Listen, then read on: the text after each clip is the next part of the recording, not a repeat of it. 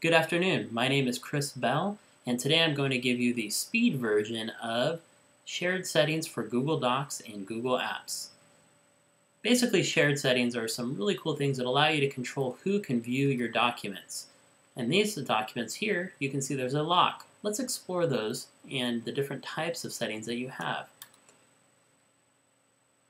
If I go into a document and select the Share button and click Sharing Settings, currently it is set to myself, a demo user, and another collaborator. I can click and it tells me here, private, only the people listed below can access, but I can change that. So I'm going to click Change, and here are my visibility options. Quick, public on the web. This means it's basically available for anyone. It can be indexed by Google. It can be found by anyone on the internet. That means if you want it to be widely published, select that one. Next one is anyone with a link, and you'll notice it's the same little globe with a lock.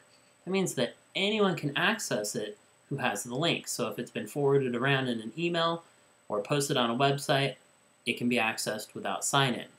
Next one would be the option to select and allow only people within your domain, your Google Apps domain, to view it. They can find it and access it by searching documents available in the domain. Next one would be the lock with the same setting. So that means I can limit it to anyone who has the link within my domain. So I can allow a little bit of more control.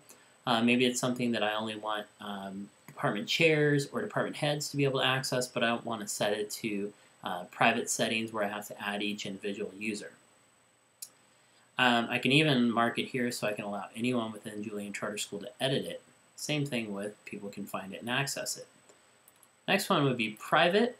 I can set it so anyone within the that I have allowed access to it can access those documents. This is if I want to exercise the most control and make sure that no one is accessing my documents without my permission.